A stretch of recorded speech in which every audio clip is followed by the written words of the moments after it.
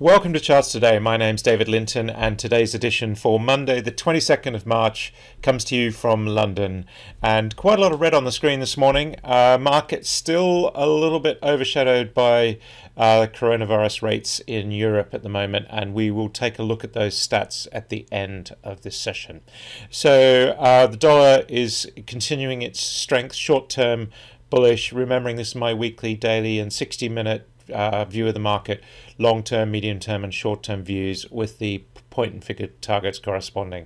So we are seeing this reversal in the dollar's fortunes. It's definitely made a low earlier in the year. We can see that now by the price action, the high, the higher low and the higher high. Dow theory tells us that is a turnaround, and we're now moving above the cloud into bullish territory on the medium-term chart. So dollar bullish is the theme for 2021. Looking at the euro, we are below the 119 level, so the euro is weakening significantly, moving below the cloud. Euro weakness quite key there.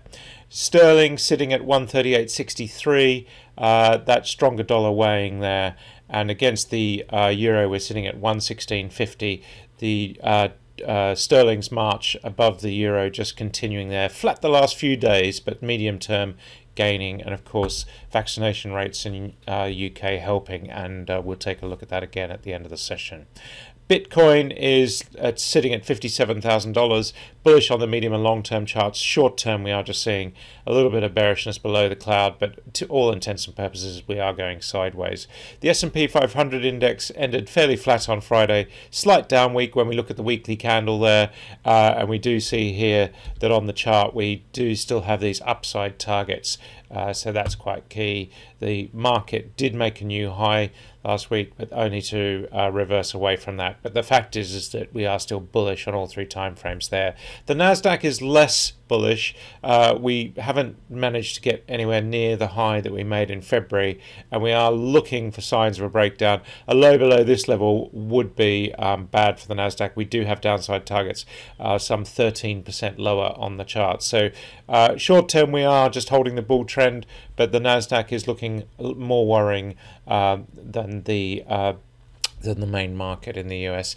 Looking at the futures, we are slightly higher today on the S&P, and the Nasdaq future is up 0.5%, so that's looking a bit better.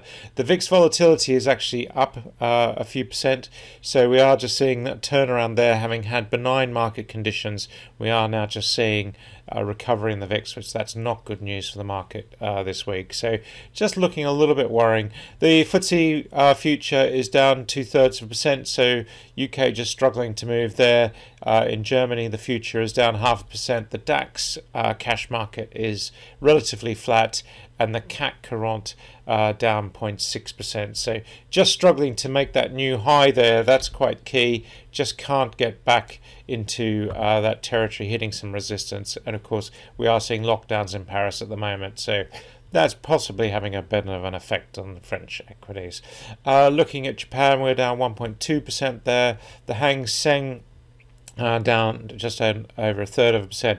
And in China, we're actually up, bucking the trend here. We had a relatively poor few weeks. March hasn't been a great month for China, but the long-term targets are still very much there. The Sensex in India was down 1%. It's not looking so strong there. And in Oz, we were down 0.2%. We'll look at the energy mix in a minute, but looking at gold, we're sitting at 17.28, fairly flat at the moment, just turning slightly bearish. Targets in both directions. We have activated this upside target some 7% higher to 1860. So that is suggesting that gold did find a floor in March. So we just need to keep an eye on that.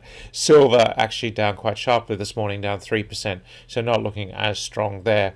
Copper holding its own, having had an amazing run the last 12 months. So that's quite key.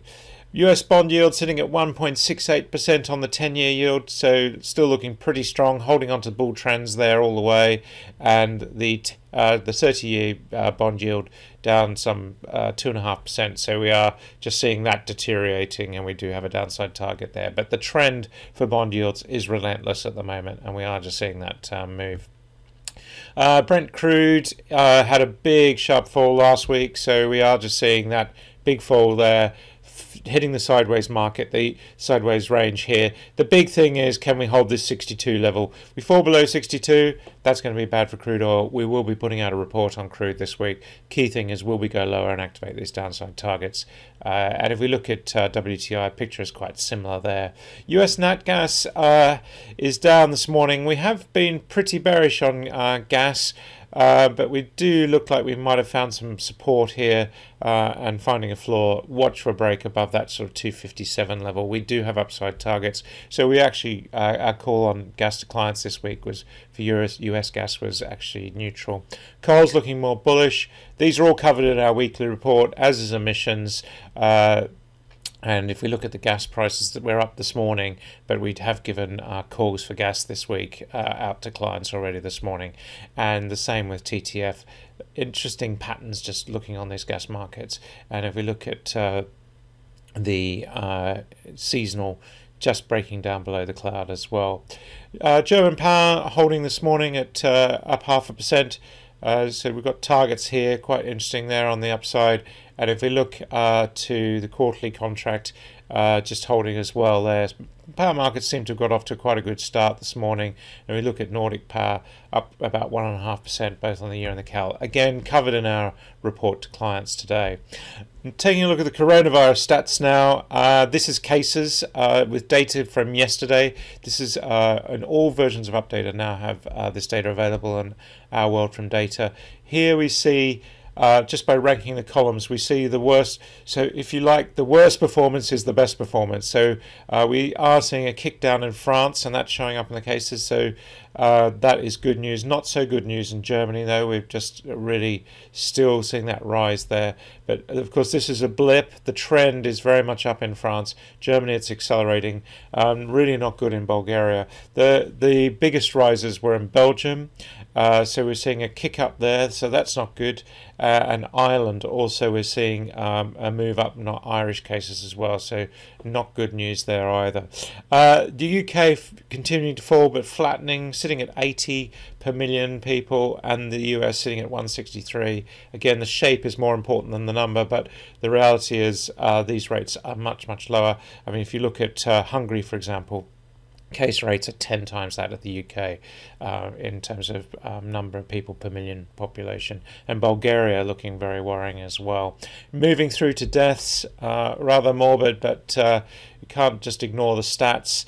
And we see Germany, the deaths have been falling, the same in France, but the reality is it's slowing. The UK, we're looking at 1.3, Germany 2.2, and in France 3.2. So France, we're seeing at twice the death rate of the UK. So that the UK has obviously had a very bad start to the virus, but with vaccination they seem to have really got things under control. Anyway, keep an eye on these stats. They're quite interesting to see what's going on. And if you're in the UK, you'll see mostly your own national coverage, and it's really quite handy to be able to look at what's going on in neighbouring countries.